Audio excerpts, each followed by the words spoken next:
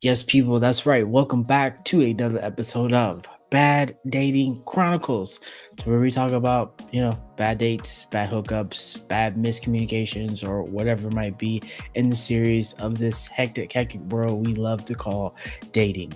So I would love to welcome my next guest, Alee. Hi, how are you? I'm good. How are you? I'm good. Thanks for having me. I appreciate it. Oh, no problem. Thank you so much for coming on and wanting to share your story. Sure. So this happened about shortly before COVID. It was 2019. I was at court in Maryland paying a traffic ticket, and there was a very attractive state trooper in the courtroom. So, we made a little eye contact, nothing special or whatever. So I went downstairs to pay the fine. It was for a speeding ticket. So he was there waiting to escort a prisoner back to the jail. He had appeared in court. He was waiting to escort him back. So he's like, "Oh, you're still here?" And I'm like, "Yeah, I got to pay this fine." He was like, "How much?" I told him it was a couple $100s. He was like, "Damn, that's crazy." I said, "Yeah, it's a mess." So small talk, whatever. I was walking to my car. I walked past his car, and he said, "Excuse me, miss." I said, "Yes." Take my number. I'm like, okay, it's kind of forward, but whatever. He was in a hurry trying to get out of there with the prisoner. So I took his number. He said, "Just make sure you text me when you get to your car." I said, "Sure." So I sent him a text, and he was like, "It was nice to meet you. You're a nice looking young lady. Can I take you to lunch the next day?" I said, "Sure, why not?" I'm a publicist, so I work from home. So my schedule is flexible. So I could, fit it in. It wasn't a big deal. So the next day he sends me a text, and he says, "Meet me at my station in Annapolis, Maryland." I said, "Okay." So I meet him there. I park my car there, and I get into his patrol car. Was it the front or the back seat? I was in the front. Okay, I was in the front passenger seat. I was riding shotgun. Okay. Okay. So we get into his patrol car. We go to dine at a little Chinese restaurant near his station. Okay, cool. No big deal. Just small talk, cute little date. Nothing uneventful. Then his radio goes off, and I didn't understand the whole cop, law enforcement lingo, whatever. He's like, well, and then he looks at me and he says, "Before I take you back to your car, I have to go to Route 50. And I said, "Okay, what's going on?" "I have to possibly arrest someone for a DUI. And I'm like, "Okay." And he didn't have time, because he was on the job. He was still on the clock, fitting our little get to know in his schedule. But he was still on duty. So I'm just like, okay. So we drive to Route 50. We pull up on this guy who's apparently, incredibly inebriated. He said, "Just hold tight. I'll be right back." Okay. He gets out. He starts to administer a breathalyzer. Mind you, I'm sitting in his patrol car. He's about to arrest someone for a DUI. We're supposed to be on a date, right? This is a hell of a date. So it gets better. So he walks back to the car. He said, "Look, I can't take you back to your car. I'm going to have one of my colleagues come and get you and take you back to your car. But here's what I want you to do. I want you to tell him." Now, mind you, when we were on our date, I was telling him that I'm a publicist and I get people interviews and media coverage for their events or for their platforms. He had no idea that before I became a publicist, I was actually a journalist. So this is going to be important later on in the story. Okay. All right. So anyway, he says, "But here's what I want you to tell my colleague. I want you to tell my colleague that you're doing a story." Because at that point, he had been a state trooper for 25 years. So I want you to tell him that you're doing a story on me. You're following me, and that's why you're here. Now, mind you, I had on a tank top with no bra on. It was the summertime. So what kind of reporting was I doing with a tank top on with no bra on? A slutty report? I mean, I was in the passenger seat like, this is how cops lie. Yeah. This is how they come with crazy stuff out of their butts. Because I'm looking at him, I'm just like, okay. Now, thank God I had a background in journalism, so I was able to make it make sense and not look too hot. But I went from minding my business, paying a speeding ticket, to I'm in the passenger seat while my date is arresting somebody. and I'm caught up in all kinds of lies and craziness, right? I was freaking mortified. Okay, what if that guy had been armed and dangerous? I'm caught in crossfire, and I was just trying to get my little date on. Yeah, well, you got more on your little date on. Yep, you got a story, so the story gets better, right? So his colleague comes, and I have to cross the median over to the other side of the highway going in the northbound direction. So I hop out, I get into his colleague's car. So I guess he had told the colleague the lie that, I was a reporter covering him, right? So the colleague starts asking me legit questions about this profile piece I'm doing on this, seasoned officer. And I'm just pulling stuff out of my butt. And I'm just like, how in the hell did I? What? This is the Twilight Zone. Like, I didn't sign up for all this. I was trying to get to know somebody. Next thing you know, I'm lying to an officer. I'm in the passenger seat while he's arresting somebody. Bro, I barely even know your last name, right? So I'm shooting whatever. I'm shooting the stuff, just trying to make it sound convincing. He drops me off. I take a deep breath. I send him a text saying, hey, I'm back at my car safely. That was very eventful. And he said, yeah, my life is kind of crazy. Glad you're okay. I wouldn't say it was a bad date. It was just a very interesting, at times uncomfortable date that could have gone really wrong. Absolutely. All jokes aside, I shouldn't have been in the squad car, right? But I was, and everything turned out okay. But it makes for a good story in hindsight. But while it was happening, I'm texting my girlfriends. I'm like, yo. They're like, girl, what? I said, yo, yes. I'm in this dude's squad car while he's arresting somebody, and I have to lie to his colleague, and I'm just trying to get back home in one piece. That's all I was trying to do. I do have another story. This happened about 8-7 years ago. So I met this guy on Yahoo Personals. That's how long ago that was, right? And we just were exchanging messages back and forth. We agreed to meet up at a restaurant in DC. Dinner was cool, nothing really, major. It was cool. We didn't have chemistry, but it was cute nevertheless. But here's where things get interesting. So me being a good Samaritan, as we were leaving the restaurant, he said he had to walk to the garage to get his car. I said, well, I'll drop you off, because he treated me to dinner. The least I can do is drop him off at his car, right? He said, oh, that's okay. Don't worry about it. I'm good. I said, are you sure? He said, all right, I appreciate the offer. We get in my car. We're driving around. He cannot remember where he parked his car.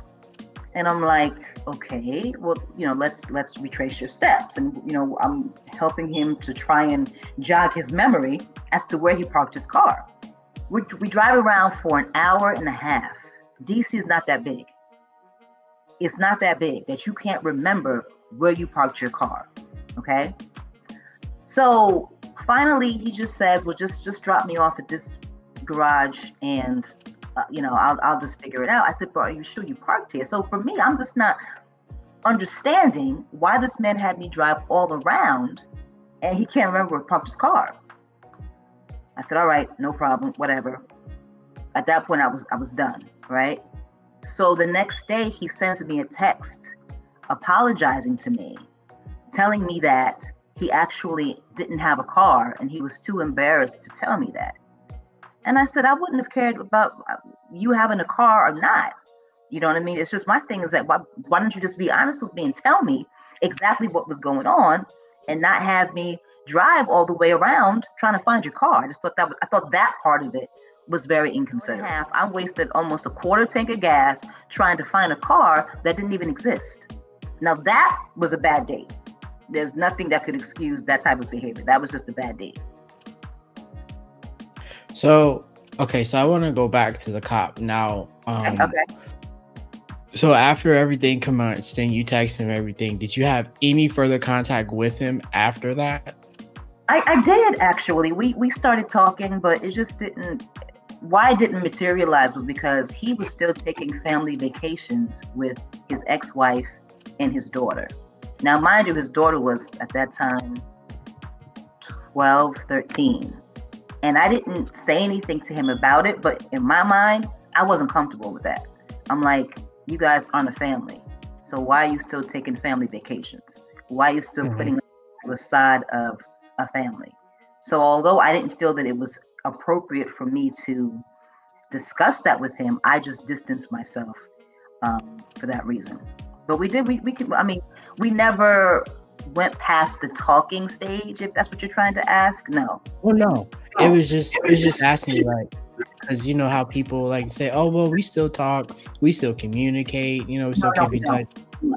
Actually, it's funny. A year ago, I was invited to I think it was a Congressional Black Caucus event, and Dougie Fresh was performing in DC at the Marriott Marquise in DC. So he told me while we were talking that he used to moonlight at the Marriott and provide security services. So hadn't seen him all that since 2019. Walk into this event and he's standing at the door. He was the hotel had him in charge of security for Dougie Fresh. So I saw him. I just walked past him. We didn't speak to each other. So it's whatever. Life goes on. You know how you just stop talking to somebody and you don't reach out. He doesn't reach. They don't reach out. It's just the communication just fizzles, and that's what happened. So it was awkward for, I guess, either one of us to say anything. So no one said anything. I understand that, and sometimes people, they want to say something, but then it's like, oh, well, we had maybe like a bad time, so you might not know if they were still interested or not. So it could have been that time. Yeah, exactly. But for me, I just was like, okay, hey, whatever. I told my girls, I was like, yeah, that's that cop dude. It was like, oh, I mean, he's cute. He was a very, very attractive man. Nothing tall, nice looking dude, but it just didn't work out. So given the fact that you had this, I won't say, well, maybe traumatic experience, yes. Has it ever stopped you from wanting to date another type of law enforcement? Yeah, it's actually turned me off. It really has. And what turned me off not only was I feel that what he did was irresponsible.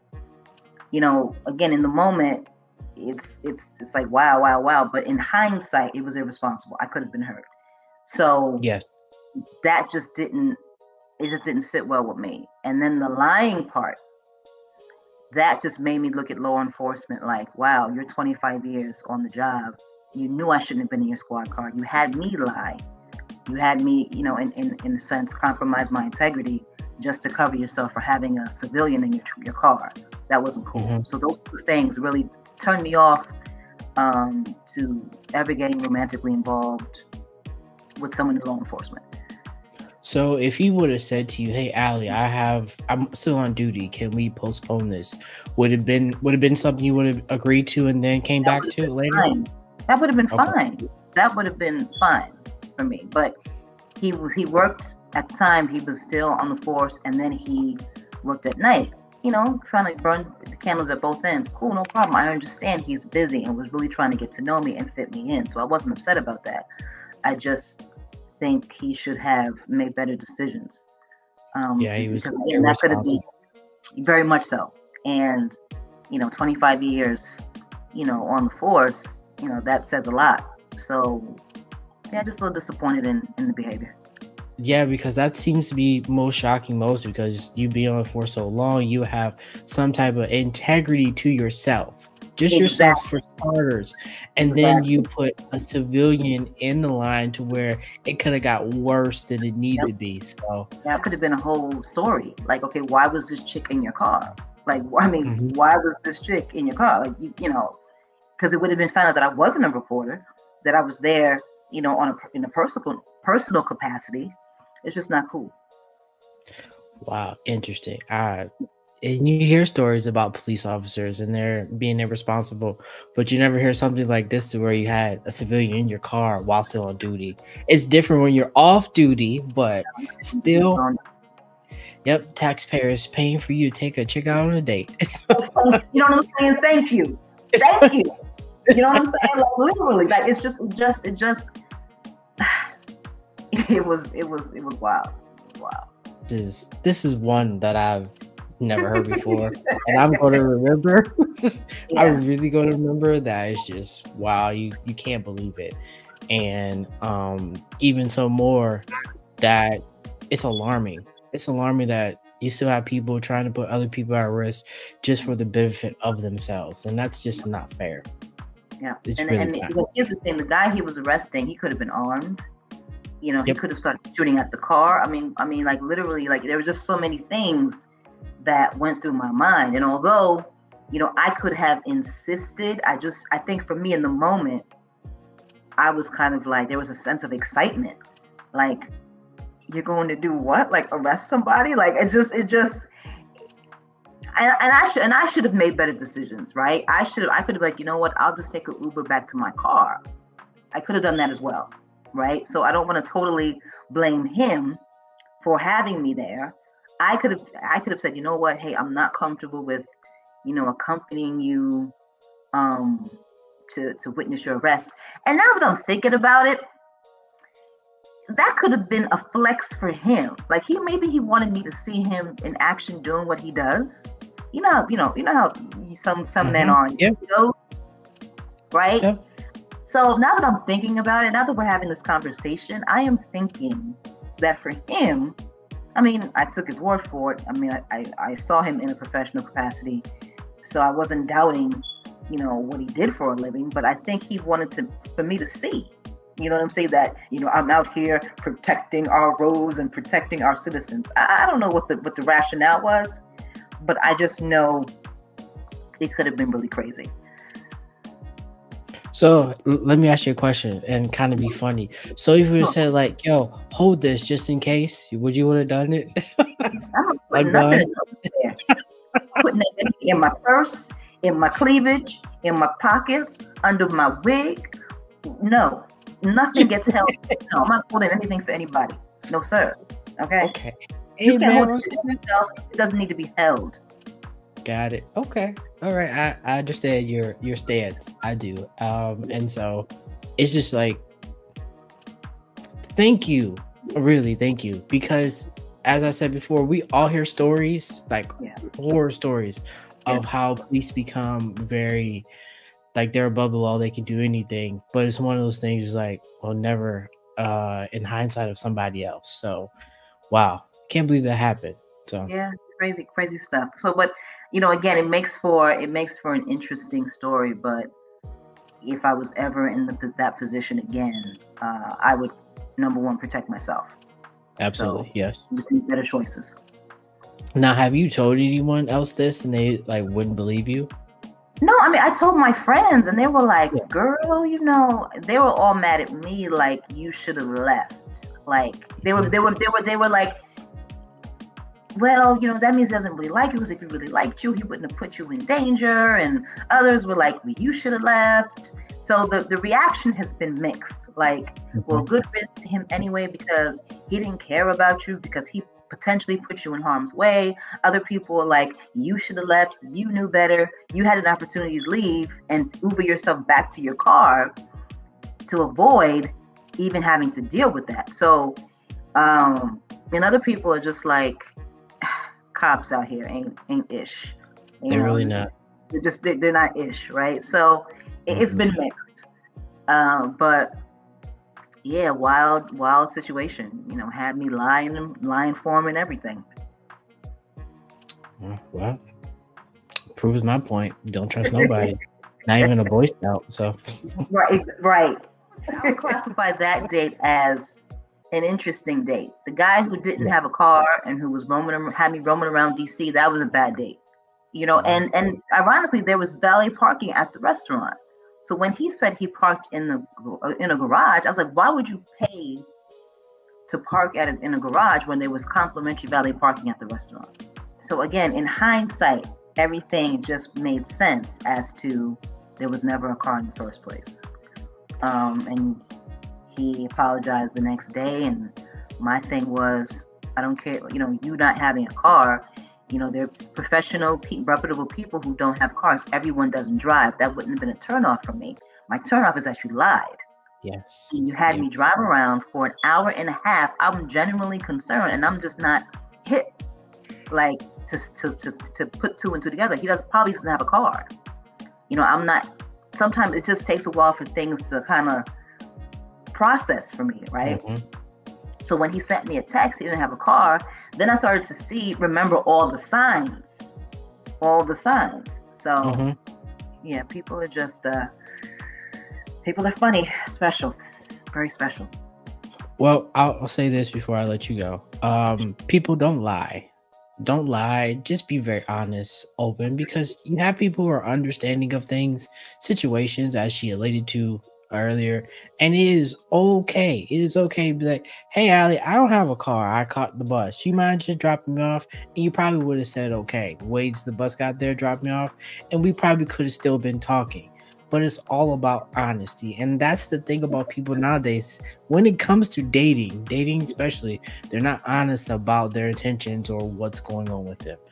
But I don't mean to interrupt you, but I'm just remembering our interaction, and one thing that he said, because I asked him, I said, "Well, why did you lie?" And he said, "Because, online, you're this businesswoman, you got everything together." And I just felt like I wouldn't have had a chance with you if I had disclosed to you that I didn't have a car.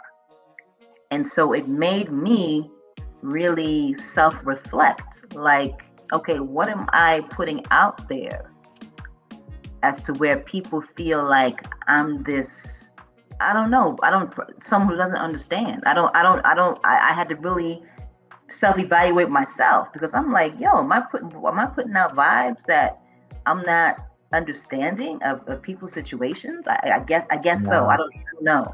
It's not that. It could just be the inferior of you see a gorgeous, successful woman doing her thing, and then you come upon her on a dating site online somewhere, and you be thinking, well, wow, why is she on here when there can be a plethora of men who are successful like her? So it's just more like, men, or I can even speak, we as men, we might feel inferior at some point to where, okay, do we stack up? Do we have the standards that she's looking for, that she wants, that's comparable to her? But some men don't see it that way. If you've never had success, trying to go get success is harder to get it rather than keep it. So I'm not saying that I know it, but me, being in relationships where I've been with women who are way almost above my pay grade that I'm still going to try.